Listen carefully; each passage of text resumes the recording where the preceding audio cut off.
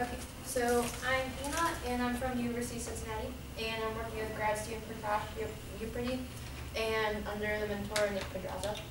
So the title of my project is Optical Emission Spectroscopy during the thin film sputtered deposition of aluminum doped zinc oxide. So why aluminum doped zinc oxide? Well, that is the transparent conducting oxide layer of a SIG cell, which is copper, indium, gallium selenide. And it's only like one of amongst a few different solar cells, and it's thin film because there are different layers to the actual solar cell. So TCO, which is the transparent conducting oxide, that's at the top, and it's transparent in the visible range, but it'll reflect infrared light, so it'll prevent the cell from heating up, and it also it's conducting, so you need that for a solar cell. So to build the layer, so we're only focusing on that top layer for now, and then Prakash will continue that for the entire solar cell, and I'm just helping him with the first layer. So the sputtering deposition process. So basically we have ionized argon, and we shoot it at the sputtering target, which is a block of just the aluminum doped zinc oxide. So that will put the atoms into the chamber, and it'll create like an ionized gas or the plasma.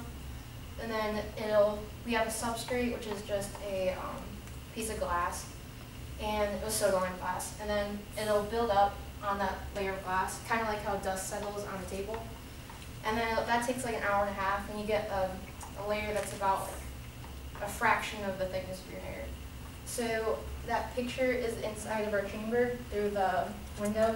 And you can see this is our sputtering target, and you can see that glowing. So it emits a purple light.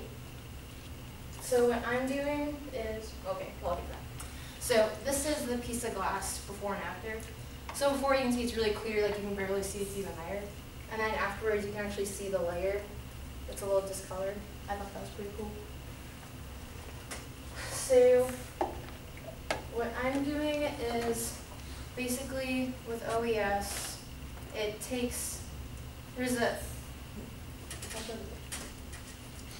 so we have the OES actually right here, and this is a fiberglass tube, and at the ends there's an eye.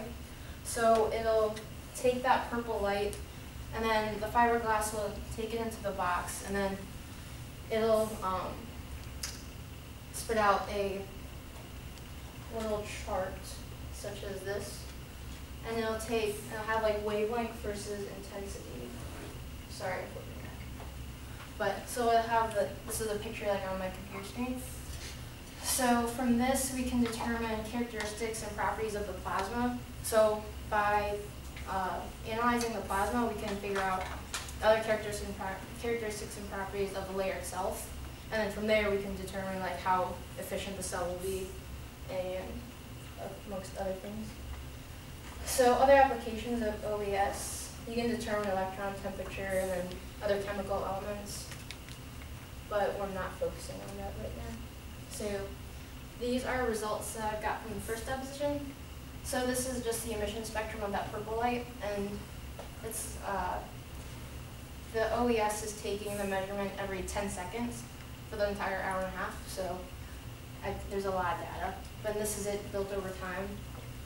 And these are one of the peaks. This is one of the peaks. And then, so what Nick wanted was to see how the peaks are changing over time. So I took the main wavelengths, and then I plotted it over time. And then you can see there's not a lot of change, but this is only one deposition, and we're going to be doing a few over summer. So then what I will continue to do from there, I'm going to fit each of the peaks to a Gaussian fit, or just a normal curve. And then from there I can see the amplitude, the mean, or like the position of it, and then the width of the peak. And then there's error with each parameter. So you can see at about 220 seconds in, the amplitude shoots up.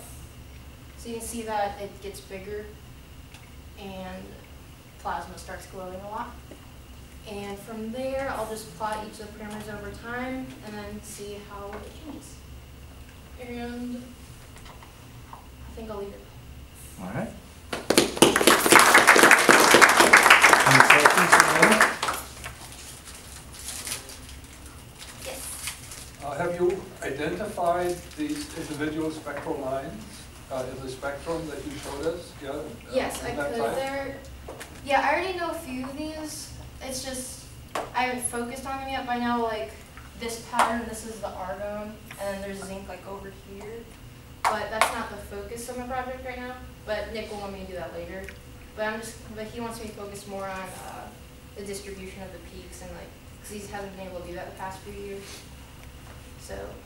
But you may want to know Yeah. which peak to look at, because some of them may be irrelevant to your experiment. Yeah. Others have more physical information. Yeah, there may be other impurities in the chamber since other elements have been in there before.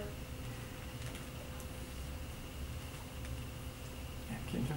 This might not be completely relevant, but I'm just curious about it. Do you know how they make like the solid block of the aluminum doped? No idea. They prepare it somehow, but I'm curious about that. I have no idea. All right. Well, let's thank Anna again.